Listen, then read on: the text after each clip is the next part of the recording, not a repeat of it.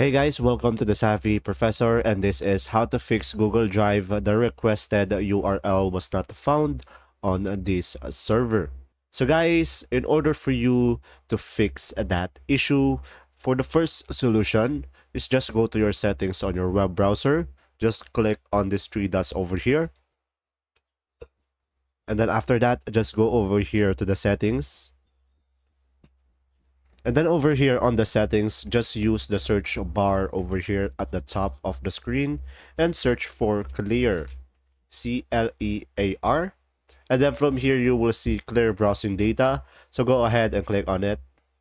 And then from here, make sure you are on the advanced and make sure you check all of the boxes that are over here. And make sure guys, the time range will be all time. And then after that, just click on the clear data. And then from there, you should be able to fix your issue. And now guys, if you still encounter that issue, what you could try to do is go over here to the three dots. And then from here, go on to the new incognito window.